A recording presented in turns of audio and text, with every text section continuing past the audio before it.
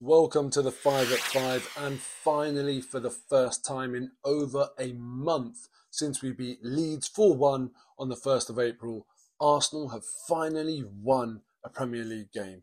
It's been a long old wait, but I'm glad to finally do a 5 at 5 I'm looking forward to. So let's get right stuck into Arsenal 3, Chelsea 1. Number 1, the quad double, and that is Bukayo Saka, Martin Odegaard, Gabriel Martinelli and Gabriel Jesus now joining them as 4 players within the Arsenal team that have got into double figures for league goals. Now, that is the only foursome out of any of the teams in Europe's top 5 leagues that have managed to do that together. Even PSG, it's only Messi, Mbappe and Neymar that have done it. They don't have a fourth. Arsenal have done something that no other team in Europe has been able to do out of the top leagues and get 4 players on double-digit league goals. Now, I know it doesn't mean we win a trophy for it, but what it does show is that we don't have a single point of reliance anywhere in the team. Everyone's chipping in with goals. And just those 4 players combined, they've got 52 goals amongst the 4 of them. That's more than Chelsea, obviously, because Chelsea can barely muster up a goal anyway, but even more than Man United. So when you put it into perspective, those 4 alone have been doing a stellar job this season. And hopefully we see all of that come again next season and even more from other areas of the team.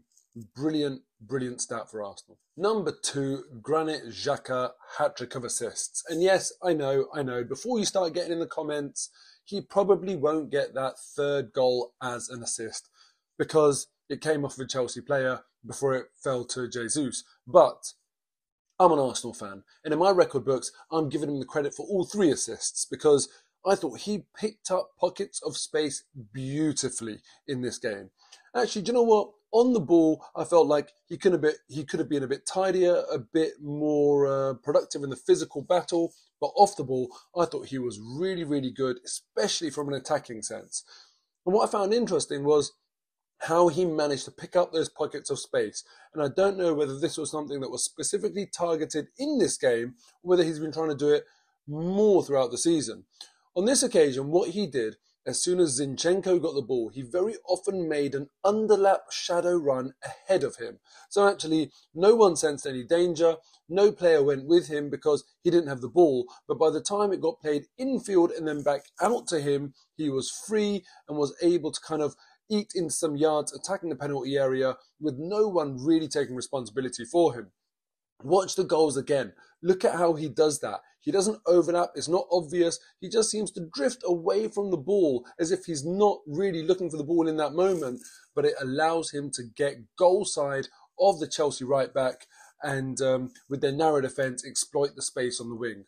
Xhaka did that to perfection. And if that was a game plan from Arteta and it worked that well, well, they both deserve a lot of credit for those 2/3 assists. Well done, Granit. Number 3, can we all just take a second to laugh at Chelsea?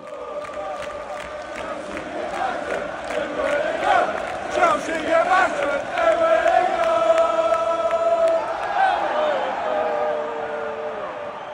Whether you use Tottenham or Chelsea, they both get battered wherever they go. And my God, that is stuck in my head. I've been whistling it all night.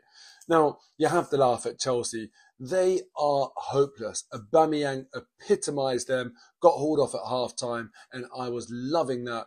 But also, Frank Lampard having his name chanted from the Arsenal fans. If Frank Lampard is going to turn up at Chelsea and lose 6 games on the bounce, oh my God, give him a contract for life. Absolutely love seeing it. They've still only got 39 points, and you all know traditionally people look for 40 points for Premier League safety, meaning that Chelsea still haven't even achieved that and still can mathematically be relegated. Oh my God, please just let me dream. If the title dream is over, at least let me dream about the Chelsea relegation one. Listen, they won't go down, but the fact that we can sing You're Going Down to them this late in the season in May is just brilliant. Love what Frank Lampard is doing at Chelsea. I love what Todd Boehly is doing at Chelsea. Keep it up. Lovely to see you back where you belong before the money. Number 4, Jakub Kiwior's best game for Arsenal. in my opinion. Now, I could focus on the lineup and talk about how Thomas Partey was dropped. I could also talk about how Rob Holding was dropped, but I'm not going to do that. I'm going to focus on the positive and focus on the fact that Kiwior came in for Holding and did really, really well. Now, I've always been a little bit concerned that we went and spent £20 million on Jakub Kiwior and we're still playing Rob Holding. And why is that? It feels to me like, in the Europa League, Kiwior didn't really take his chance and do well enough. And with Arteta seeing him every single day in training, has obviously not been convinced enough by him if he continues to persist with Rob Holding. But today, after 4 games without a win, over a month without a win, he finally had enough and he mixed up the team and he brought Kiwior in. Kiwior responded with 4 clearances, 3 interceptions and 7 recoveries. He also passed the eye test, doing a really, really good job and making Aubameyang look like a spent force, which, well, hey, he kind of is. But Kiwior did really, really well, and I'm happy for him. Hopefully, this is the game that gives him a bit of confidence in an Arsenal shirt and can start to prove why we forked out that money on him. Because when we did sign him, I was looking and analysing his performances in Serie A. He hadn't really torn it up or anything, so there must be something to his game. Hopefully, this performance against Chelsea was a first glimpse of what we can hopefully expect from him for many years to come. Well done, Jakub Kiwior. Number 5, and I wish I could talk about Arsenal making history by doing something we've not done for 19 years, and that's winning the league, but I can't.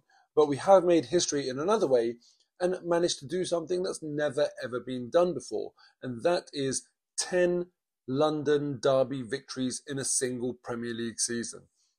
Arsenal have been brilliant in London derbies this season with 10 wins, 30 points, just coming from the wins in those derbies. We've drawn a few as well, and we've done the double over Fulham, we've done it over Palace, we've done the double over Chelsea now, and also Tottenham, which, always nice to do that as well.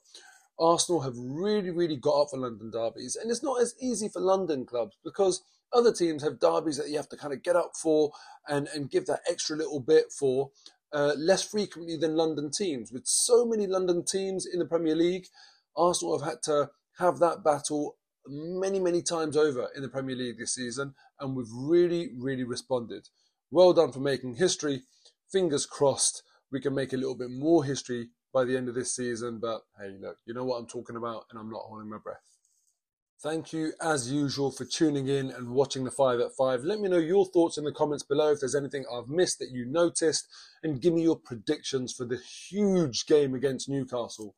In my match review, I mistakenly said Man City are away at West Ham. They're at home, they're at the Etihad, which probably means they're going to go and score a lot more goals and get another 3 points. But fingers crossed they slip up. And if we win at Newcastle and Man City somehow drop points against West Ham, then who knows? The season gets really, really interesting again. Anyway, I'll see you next time after Newcastle. Hopefully Arsenal do the business. See you then.